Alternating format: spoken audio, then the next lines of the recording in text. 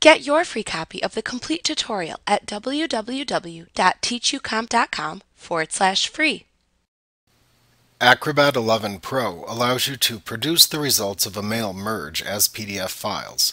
You can also choose to automatically email these merge result PDF files to designated recipients if the data source of the mail merge contains the recipient's email address within one of its data fields. If you do not have this information within a field in the associated data source of the mail merge document in Word, you can still produce the results as PDF files regardless. To produce the results of a mail merge document in Word as PDF files, which you can automatically email to recipients, open the merge document within Word. Prepare the merge document as you normally would. When you're ready to perform the mail merge using the current mail merge document, then click the Mail Merge button that appears in the Create an Email button group on the Acrobat tab within the ribbon in Word 2013 through 2010. Note that you can also click the Merge to Adobe PDF button that appears in the Acrobat button group on the Mailings tab of the ribbon if you prefer. After clicking either button, the Adobe Acrobat PDF Maker Mail Merge dialog box will open. In this dialog box, enter the range of records within the data source to merge into the document by selecting an option button within the Record Range section. The choices are All, Current, or From.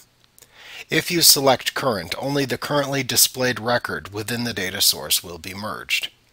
You can specify a range of records by selecting the From option button and then entering the starting record number into the adjacent field. Then enter the ending record number into the To field. In the PDF file name section, you can enter a name for the PDF file that is to be created. If you do not want to send the file to email recipients, you can then click the OK button. To automatically attach the resultant PDF files to an email instead, check the Automatically Send Adobe PDF Files by Email checkbox in the Email Options section of the PDF Maker Mail Merge dialog box.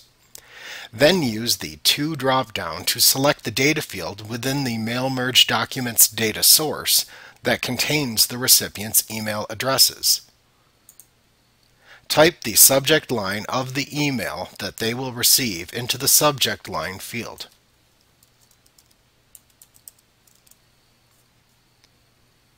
You can then enter a custom message for the body of the email by typing it into the message field. Then click the OK button. After you click the OK button, Acrobat will open a Browse for Folder dialog box that allows you to select an output folder for the PDF files that will be created. Select a folder within this dialog box and then click the OK button to finish. Acrobat will create the merge documents and launch Outlook to automatically send the emails if you selected that option.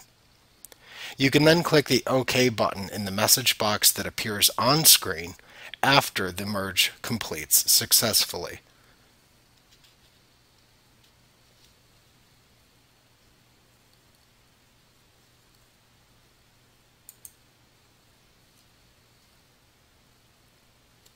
Like what you see? Pick up your free copy of the complete tutorial at www.teachucomp.com/free.